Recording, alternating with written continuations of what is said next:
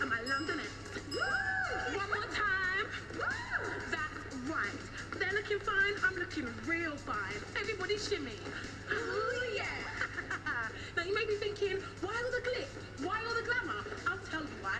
I've been asked to do my own personal interview. That's why I'm a real celebrity now. Where's my towel, boy? How cool do I look?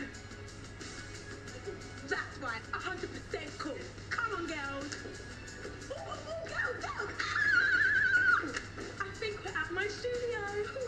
I'm so excited. I hope they got the memo about the flowers. Let's walk. I'm not having my interview in here. Oh, you must be London?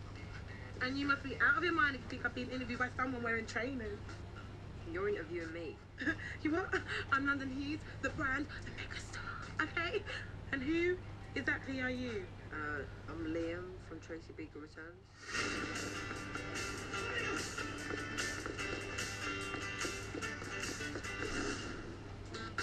Liam? Yeah, From? that's the one. Yeah, I didn't recognise you because I'm used to seeing you with Frank, and yeah, I'm just so excited. I'm your biggest fan. I can't believe you're really here in the flesh. Yeah. I think you're a bit confused because the big cheese has sent you down to interview me about the final episode of Tracy Beaker. Right, I knew that.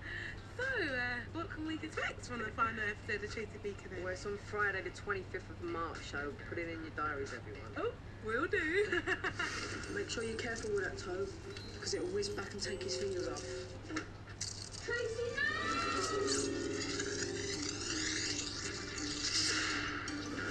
This is going to be epic. So, what's it like playing Liam? Oh, it's wicked. I really enjoy it. It's really good fun, yeah. You must enjoy all the attention, huh? You know, from your screaming fans. Is there any space for any more females in Tracy Beaker? Because I'd like to be in it. No, but I'll put in a good word for you. Yeah, could that word be London? No, I mean, put in a good word, and it's an expression. Oh, an expression? What, like this? Okay. Well, I want to go back to set. What? No, can I come? No, because there's not enough room, but I'll take your two ladies. What? London! CBBC